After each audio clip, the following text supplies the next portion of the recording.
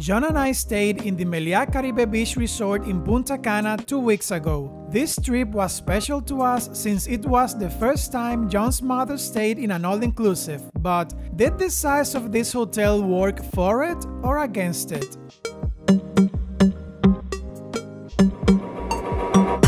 Hello travel bugs! This is our honest review of the Meliá Caribe Beach. Right next door to the Caribe Beach, you'll find the Meliá Punta Cana Beach, an adults-only resort geared towards wellness.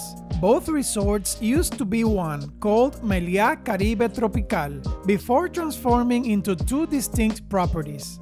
Guests of both Caribe Beach and Punta Cana Beach, ages 18 and older, can come and go between the two properties, but we couldn't go to the adults-only side since we were traveling with kids. All the footage in this video is only of the Meliá Caribe Beach. We arrived at the hotel at 11 a.m. and after having some trouble finding parking, we headed to the front desk for check-in. While the person assisting us was very helpful and diligent, the check-in process took longer than usual, even though we had pre-checked in through the Meliá app. They gave us a pretty tasty welcome drink, which took our minds off the fact that check-in took so long. We went to the Olivos lobby bar for some more cocktails to keep the ball rolling. Here, I did my piña colada taste test, which got an A+. The rest of the drinks were also very tasty, which was a good start for our stay. Based on our experience of staying in more than 16 Punta Cana resorts, we knew it best to make a restaurant reservation as soon as possible, so we headed down to guest service near the beach. All restaurants at Meliá Caribe Beach require reservations. We had decided on the Mexican restaurant based on its menu, but there was no availability. The woman in guest service was very proactive and placed us on standby. She told us to return at 2 p.m. to see if she could get us in. While we waited for the rest of our family to join us for lunch, John ordered a mimosa at Tartufo Bar, which was delicious. So far, the drinks game of the Caribe Beach was on point. We had lunch at Tartufo, the smaller of two buffet restaurants open for lunch. Tartufo is by the beach, and the view from here is stunning. At night, Tartufo becomes Tartufo Trattoria, the Italian restaurant. There was good food variety even though it was a small buffet, and the taste was also good. We all noticed that the seat-to-table height ratio was off in the booths. Either the table was too tall or the seat was too low. We felt like little kids eating at the grown-ups table, which wasn't comfortable. To rest after lunch, we headed to the beach. The beach was gorgeous, perfect weather, beautiful water, and plenty of lounge chairs and huts for shade. Even though there was no seaweed, the hotel has seaweed barriers all along their beach segment in preparation for seaweed season. In the early morning, you could see tractor tracks in the sand, indicating they are keeping on top of seaweed cleanup. An inflatable obstacle course on the beach looked like a lot of fun, but an extra fee applies to enjoy this attraction. The cost is $12 for 30 minutes and $20 for 1 hour. Did you know you can book your Punta Cana hotel on your favorite booking site and help us grow our channel? Simply do it through our affiliate links in the description of any of our videos when you're ready to book your resort. If you book within 7 days of clicking the link, we earn a small commission and it doesn't cost you extra. When we arrive at a new resort, we like to explore early on to get a sense of where everything is, and that is just what we did next. This was when we realized that the Meliá Caribe Beach is big. It is big perpendicular to the beach, which can be the wrong kind of big. Going from the lobby building to the pool and beach requires a lot of walking, and there being nothing other than room buildings between these places makes this walk very uninteresting. A couple of trains can take you around the resort, but they need more carts to carry more people. During our stay, we only rode the train once because they took so long to pass by the stations, and when they did, they were always full. This resort is not as big as the Lopesan or the Barceló Bavaro Palace, but walking around was more uncomfortable than at these more extensive hotels. The spa looked and smelled amazing. The YHI Spa, which according to Meliá has been designed to offer you a complete wellness experience where the balance of body and mind is a priority, was the most complete spa we've seen in Punta Cana. Right next to the spa is the gym. We didn't use it during our stay, but noticed it's well equipped for cardio and less for workouts with weights. We returned to guest service, and good news, we got a reservation for the Mexican restaurant, albeit at 9 p.m.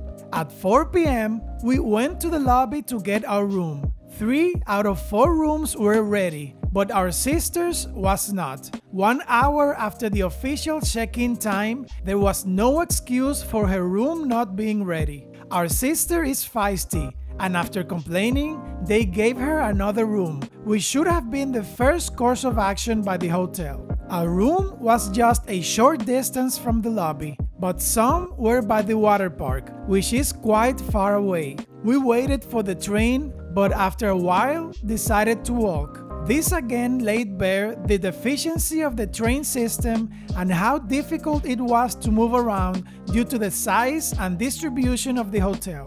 Our room was in building 37, and we recommend you try getting a room in the section closer to the beach to avoid having to walk so much during your stay. When we got to our room, there was a portable bed right outside, which was unsightly. It stayed there for our whole stay. We booked a deluxe room and paid $179 plus 3,900 Meliá reward points for the 2 of us for 1 night. The room was big with ample living space. It was spotless, but it felt dated and somewhat worn down. The bedroom area had a comfortable king-size bed with a dresser/workstation that enclosed the minibar.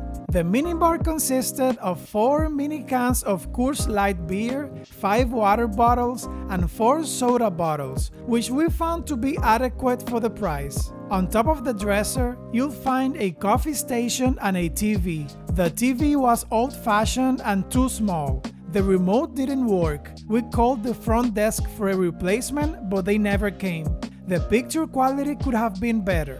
Next to the TV is a bench for your luggage. The sitting area had a 2-seat sofa bed, which for some reason was open. We believe there was some confusion because we booked 2 rooms under our name for 4 people. The sofa didn't look very clean.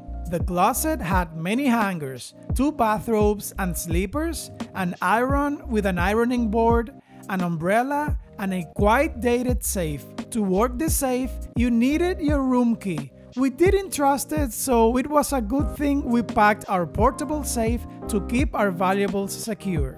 The bathroom is separated from the rest of the room by a door for ultimate privacy. It has a single vanity, a toilet, a bidet, and an oversized shower with a full door and a rain shower head, complete toiletries, and plenty of towels. The bathroom area also looked dated.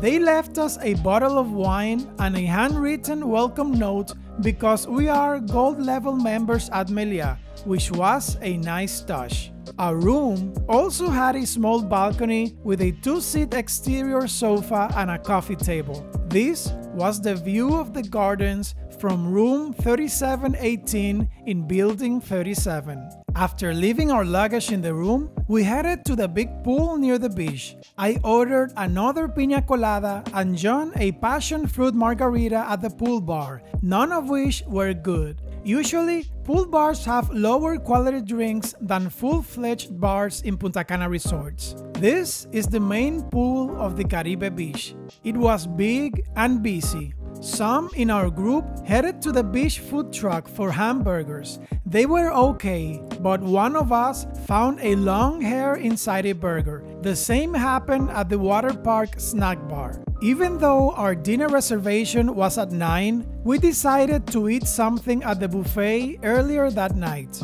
The only buffet restaurant open for dinner is Mercado. It is the largest buffet with a better variety of food and cuisines. After having something to eat at the buffet, we headed to La Hacienda, the Mexican restaurant. While we waited for our table, we had a drink at Shaker Bar, right outside La Hacienda. A DJ was playing good music which, together with the pink lights, created a lively atmosphere. La Hacienda is one of 6 specialty restaurants at Meliá Caribe Beach. Bazaar is the American grill, Alma, the Spanish restaurant, Capri, the Mediterranean restaurant, Tartufo Trattoria, the Italian, and Hokkaido is the teppanyaki restaurant. Hokkaido is the only one on this list not included in the hotel fare. It costs $59 per person to dine here. La Hacienda is a cute restaurant. It is very well decorated and the staff is very friendly. There is a small buffet where you can grab your appetizers and order your main and dessert from the wait person. They took a while to take our order, and since our reservation was so late and we ate at the buffet beforehand, we only had appetizers and some desserts. The churros with ice cream were delicious. One of the drawbacks of having a late dinner at Punta Cana resorts is that you'll most likely miss the night show, as was the case for us. The night show was from 9 to 9:45, and it was over by the time we got to the theater. After the night show, the theater/movie theater becomes the disco. There was a DJ playing music with disco lights. It looked fun, but at 10 o'clock, it looked more like family fun instead of a nightclub. We then went to have a look at the casino. The Meliá Caribe Beach has one of the biggest casinos we've seen in Punta Cana hotels, the Palma Real Casino. Afterward, we called it a night. We had a great night of sleep. The bed was firm but comfortable, the AC worked great, and the blackout curtains blocked the light perfectly. The following morning, while we waited for the rest of our group to join us for breakfast, we wandered around the resort. Near the water park, we stumbled upon the boot camp, a military-style obstacle course that could have been in better condition. Outside the Tartufo restaurant is a small square pool. The lounge chairs in this area were fancier than those at the main pool. From here, you could see the beach glistening with the morning sunlight. We decided to have breakfast at the bigger Mercado buffet. There was a lot of variety and hands down the best meal we had during our stay. In the morning, the Mercado restaurant looked beautiful, making us realize that this section of the Caribe Beach has a totally different feel than the rest of the hotel. It looks and feels like another, more modern hotel altogether. After breakfast, we headed down to the Splash Island water park, without a doubt our favorite amenity in the resort. The water park has 2 shallow pools for little kids and a deeper pool for older kids and adults. This pool has water slides and waterfalls and is a lot of fun. The falls were not extreme, but they entertained adults and kids in our group for hours. John's mother had a blast sliding down the slides, and seeing the childlike smile on her face made the whole trip worth it. This area has a dedicated snack bar, the O'Grill Snack, which makes spending more time enjoying the water park easier. They only serve soft drinks and beer and offer snacks like burgers, hot dogs, nachos, fried chicken, and soft serve ice cream. This attraction is open from 8 a.m. to 5 p.m. Now, let's give the Meliá Caribe Beach an actual rated score. At the price of $131 per person per night, we rate the value for money a 13 out of 20. Amenities, 12 out of 20. Food, 8 out of 15. Room, 8 out of 15. Beach, 10 out of 10. Service, 8 out of 10. Drinks, 3 out of 5. Entertainment, 3 out of 5. For a total score of 65 out of 100. Now click on this video for our review of the Barceló Bavaro Palace, another big resort that is better distributed and with more amenities.